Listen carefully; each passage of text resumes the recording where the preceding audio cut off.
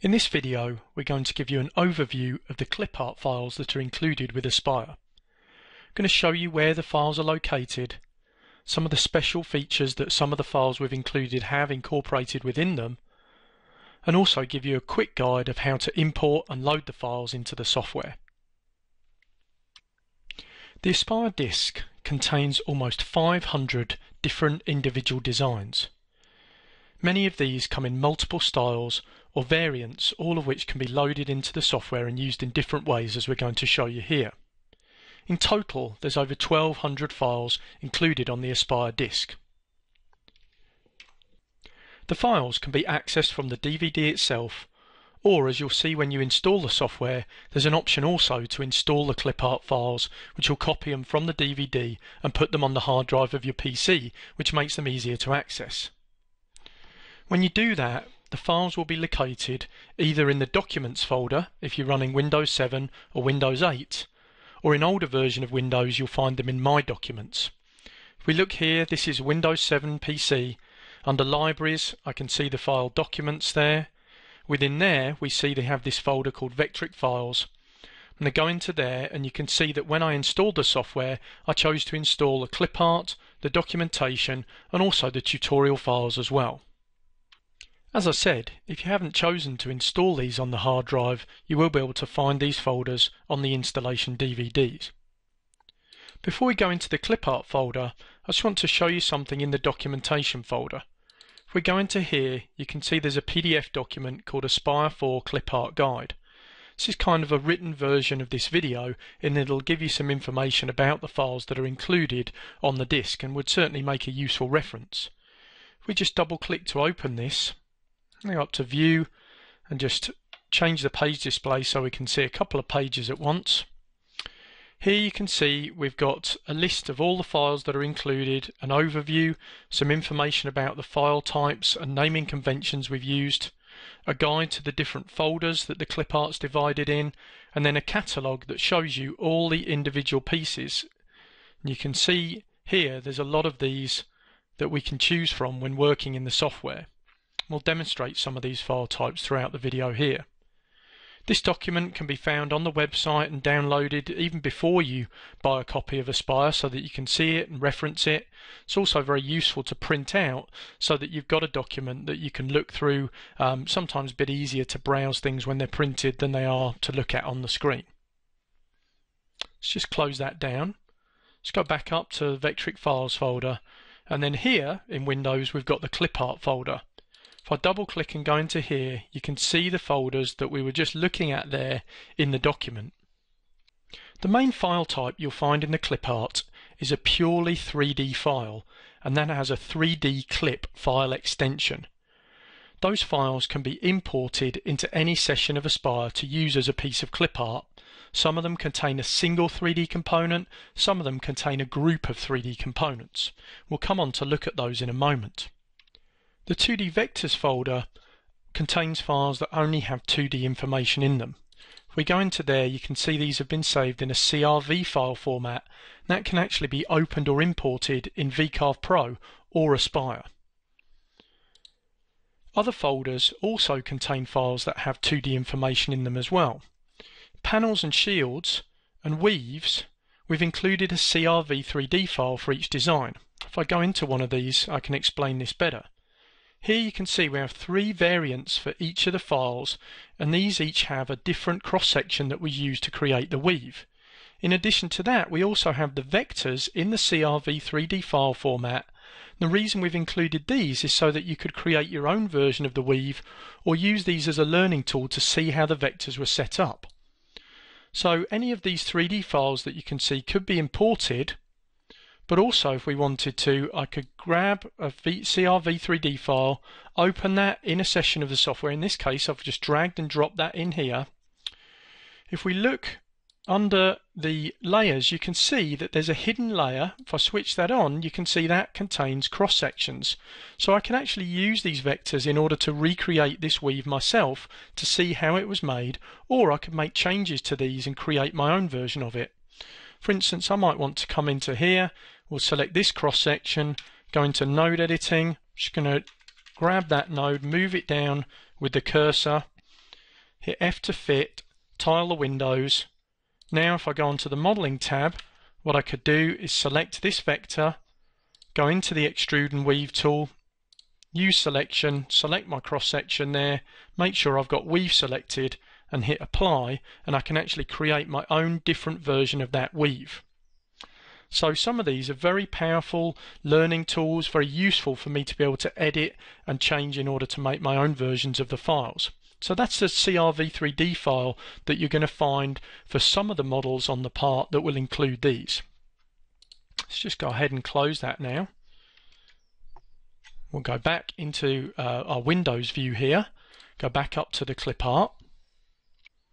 So in addition to the panels and shields and weaves having these vector versions of the files in them, in the ribbons folder you can see there are 9 files here.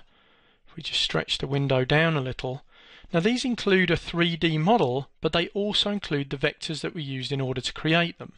So for instance, if we grab this one and just drag that in here and open it, again if we look under the layers we can see that there are a couple of other layers in here, and these contain all the vectors that we use to construct this particular ribbon. Now these vectors relate specifically to a technique that we actually go through in one of the tutorial videos where we look at drawing and modeling weaves. So for any of those 9 files you'd be able to open them, see the vectors that we use to construct them, use these for practice to recreate the files yourselves, or even edit these to create variants of these particular sets of weaves. So some of the clip art included on the disc is really a lot more than just a 3D model. Let's go ahead and just close that again. The Clipart Guide PDF document will explain exactly which of the files on the disk include these vector versions. Now what I want to do is go back and look at the 3D clip file format, which constitute the majority of the files that are included on the disk. In order to use the 3D clip files we need to have a session of the software open because the files have to be imported into a current model. So I'm going to click create a new file. I'm just going to set up a 12 by 12 job and hit OK. We'll tile the windows so we can see the 2D view and the 3D view. As we've been doing up until now, we could drag and drop files into the software directly from Windows, but once we have a file open we also have access to the 3D Clipart tab. We click on this, this allows me to browse the folders on my PC, and so I can set this to look into the Clipart folder as it's been installed from the disk. As I say, we're running Windows 7 here, so I'll find it under Libraries, which is under the desktop. So if I hit the plus here to open that, and then the plus next to Documents, the plus next to Vectric Files, and then the plus next to Clipart. And again, we can see the list of folders here. Any of these I can click on in order to see thumbnails in the bottom half of this tab. We have 3 different thumbnail display sizes. This is on large, we also have medium or small. So I'm just going to click on the medium for the moment. So from these thumbnails we can just click, drag and drop either 2D or 3D data into our session of Aspire. Let's just delete that. Within the other folders you can see that some of the files include multiple styles. These are the ones that are from the Vector Art 3D website. There's over 100 of these files. They'll include a raised version, so if I click and drag and drop that into there, a dished version, and also a recessed with a faux hand carved edge there. I'm just going to create a 0 plane, make it easier to see those recessed files.